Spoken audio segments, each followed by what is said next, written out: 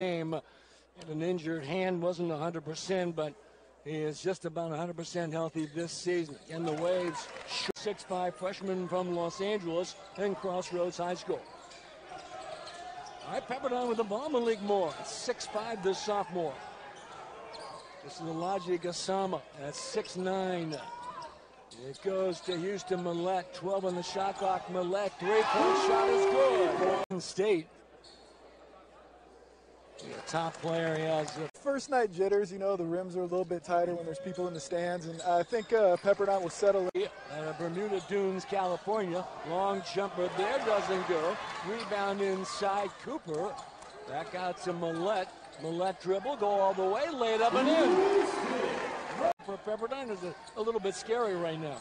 Yeah, I think we'll see where we're at the under-8 media, and hopefully we'll have a better idea. All right, Mallette long, three-point shot, and got it. He's a big body, 6'6", 235, tough to keep out of the paint. And he can really handle the ball for his size. He did that against Vanguard. You got to keep him out of the paint. Jalen Petrie gave him an angle there to the hoop. 11-7 Waves, 11:30 to play.